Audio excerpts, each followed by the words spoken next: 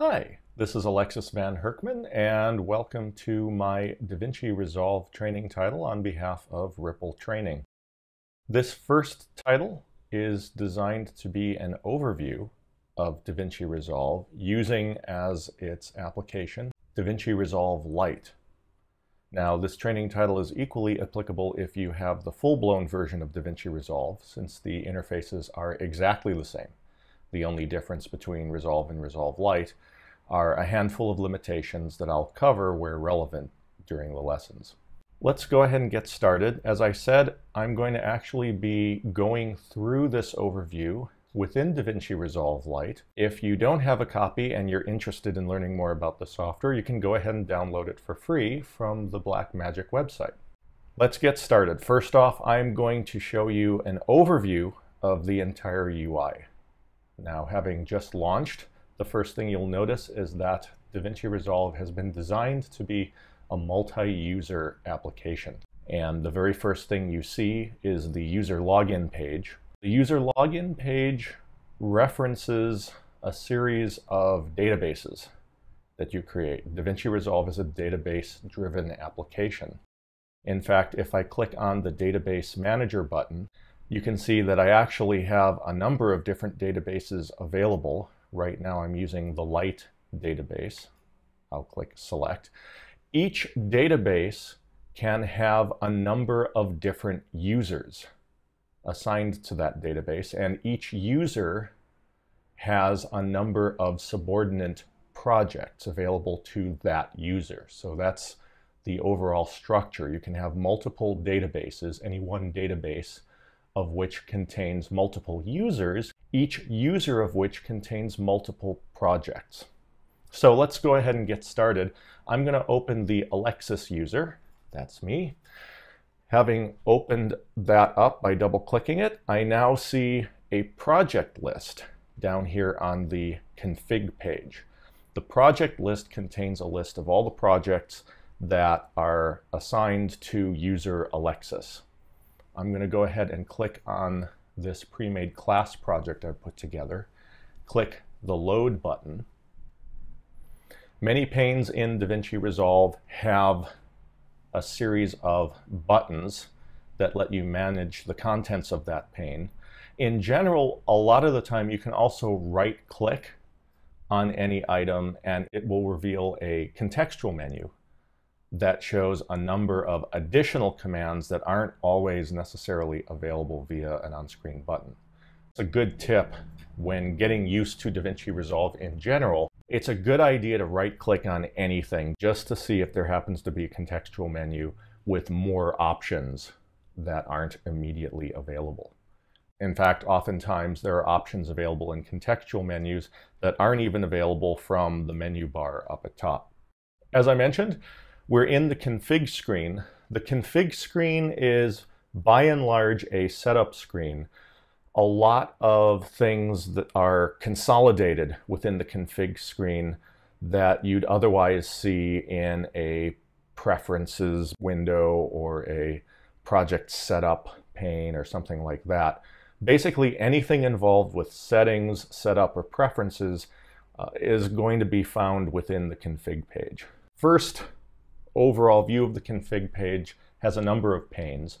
There's a user list, and the user list is primarily to allow you to access users in other databases. So you're presented a list with all the available databases, and of the available databases you can open up other users and add them to the current database if that's something you want to do.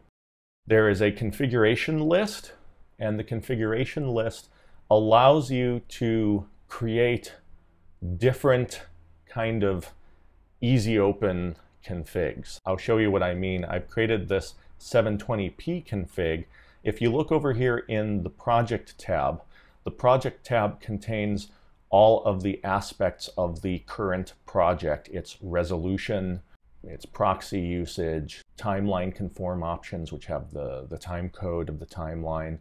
Basically anything that has anything to do with a particular timeline or session, as they're referred to in Resolve, can be customized here. If I choose a different config, we can see that some of these options have changed. And in fact, if I go into the Settings tab, and the Settings tab, so you know, is where all of the preferences are found for how different UI elements in Resolve function. If I change to a different config, you can see that those preferences are updating every time I choose another config. Now, when I choose another config, if I want it to stick, I have to click the Load button. And then it asks me, do you want to replace the current project's config with this selected config? And I can choose yes or no. For now, I'm going to choose no. I'm going to go on to the Autosave tab. The Autosave tab is the autosave mechanism within Resolve. There are two modes, aside from, of course, just turning it off. When you simply set autosave to on, every 10 minutes or whatever is selected from the pop-up, a simple Command S is issued. So basically as if every 10 minutes you pressed Command S, and that's all that happens. If you choose to backup project, what happens is a separate version of the current project is saved and added to the auto backup list. This is a more time-intensive process.